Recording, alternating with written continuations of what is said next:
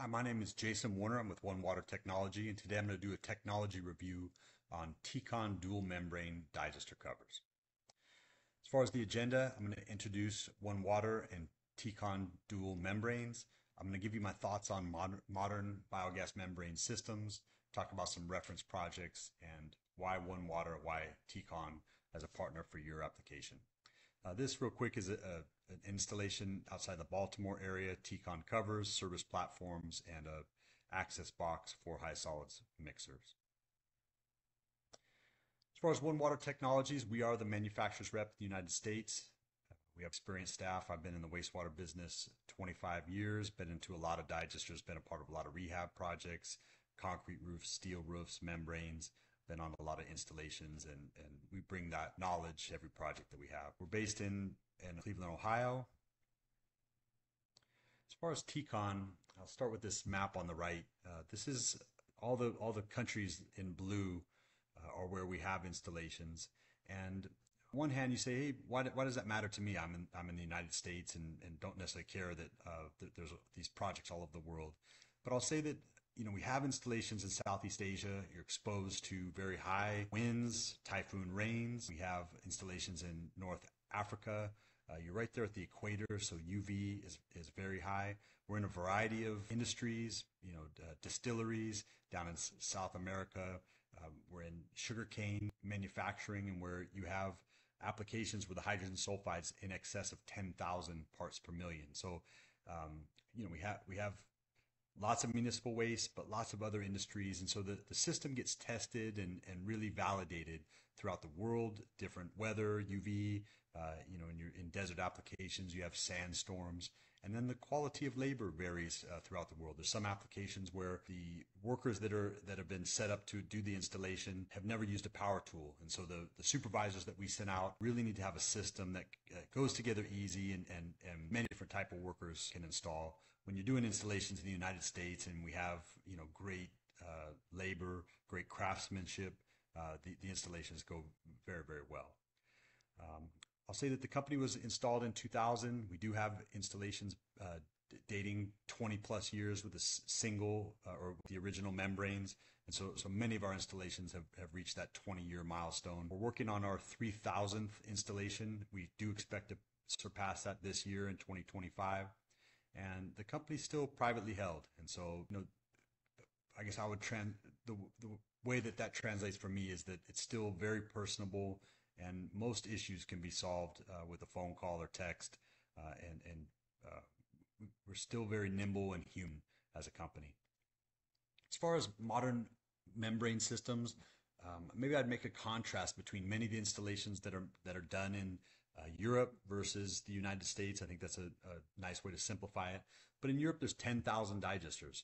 They don't have a lot of the natural gas resources that we have in the United States, the propane resources. And so they really have to kind of look around where there's organics or where there's opportunity to harvest biogas. And they've done an excellent job at that.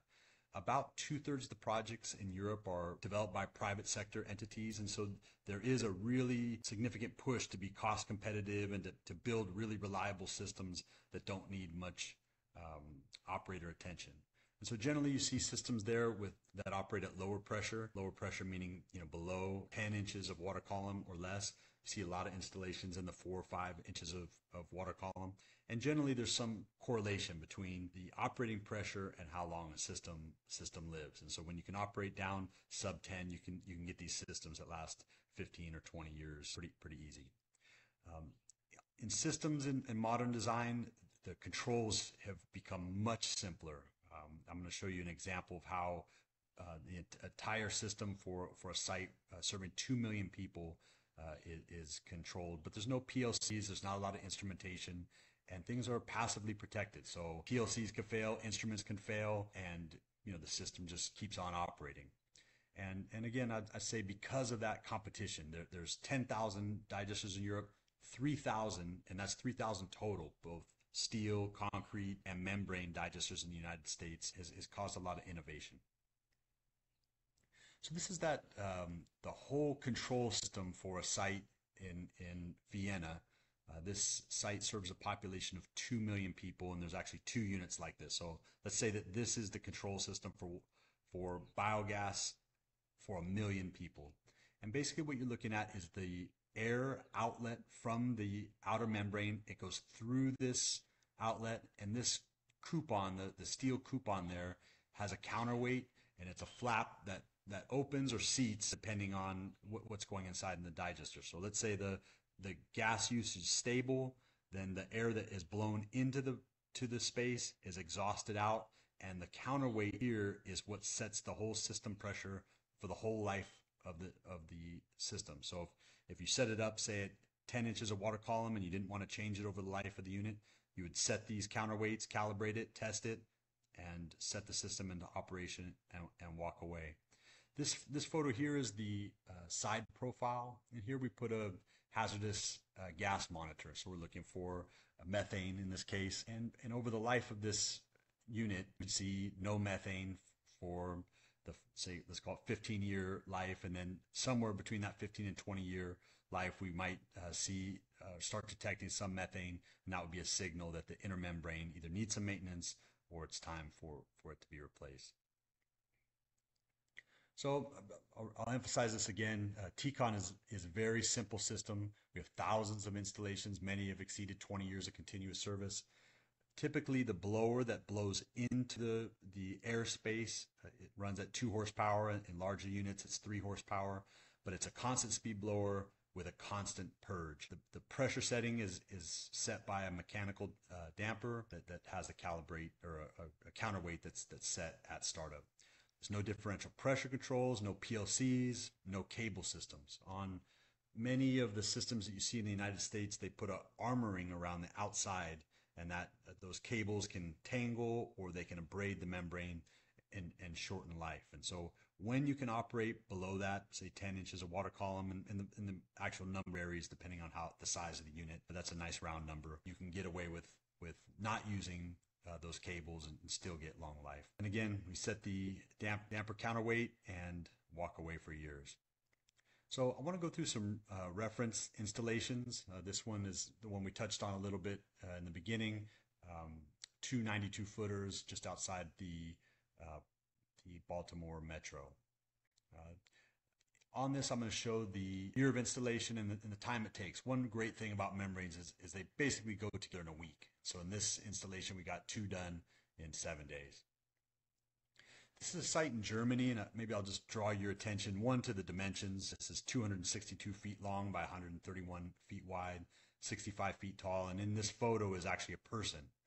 And maybe you say, well, I'm not interested in 1.5 million cubic feet, kind of basically utility scale biogas storage.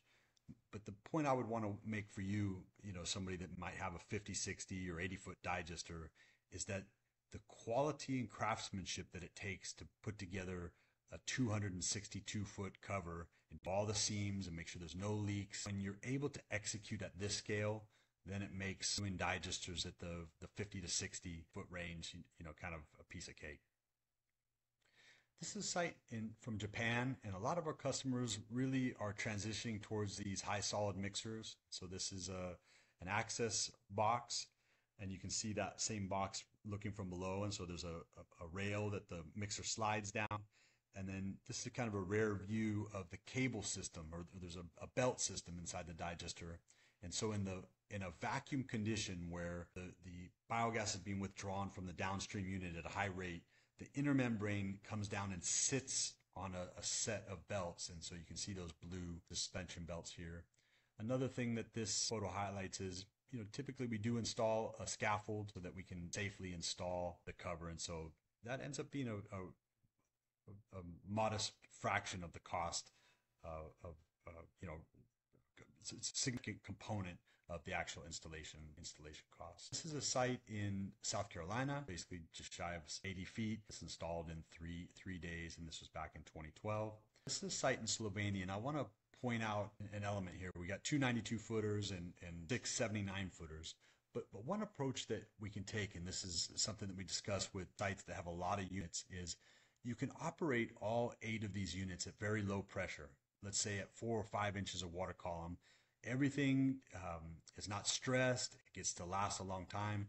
And then at the very outlet, we can install a small booster station. So we can take that gas pressure from the 4 or 5 inches that we're operating at and boost it up to 18 or 20 or whatever the downstream needs is. And, a blower booster station like that is in the order of tens of thousands of dollars. And so you can get a lot of life out of your system, keep it really simple, and then still deliver the pressure at whatever pressure you like. So as far as why Tecon, we're proven across the world in a wide range of applications, both in municipal wastewater and plenty of different industry. A very high quality, highly experienced manufacturing team. The same team has been together for all 25-year history of the company. And so when systems are delivered, there's been so much feedback, from the field back to the factory, that as the covers are unfolded, the parts are laid out in the order that they need to be installed. And so these systems go together very easily, and the installation is very, very smooth. Again, simple operation, long lasting, and personal service. That if you need something, I'm available, and everybody at the company is just a phone call away. So I'm going to close with this. I appreciate your attention. My name is Jason Warner. My phone number is 216-710-6514, or you can reach out to me by email or catch me on our website. Anyway, appreciate your time. Thank you. Bye now.